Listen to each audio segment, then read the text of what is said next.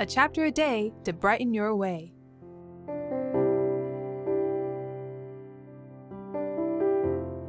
Let's be more proactive when it comes to love. Hello friends, let us read the Bible together.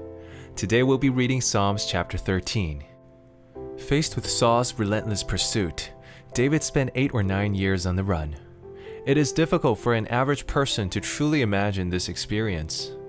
When the days of hiding, fighting, and killing seemed never ending, David lamented to God.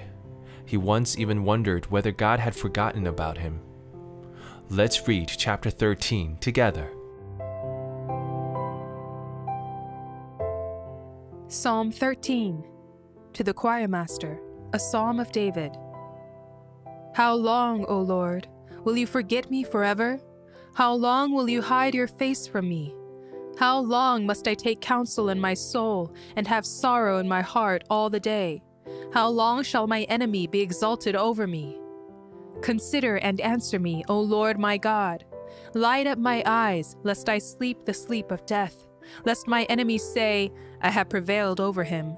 Lest my foes rejoice because I am shaken. But I have trusted in your steadfast love. My heart shall rejoice in your salvation.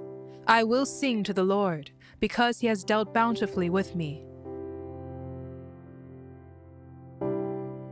If we look closely, we can see that David's mood dramatically changed in these 6 short verses.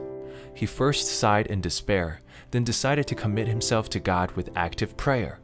In the end, David confidently looked forward to God's abundant grace.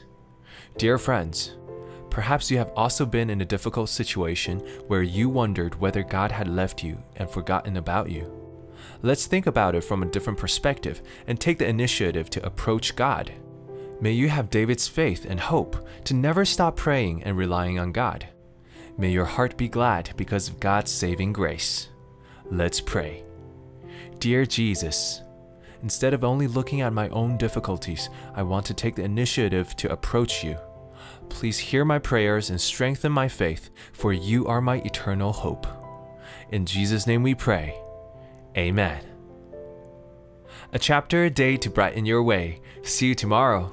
Jesus loves you and I love you too.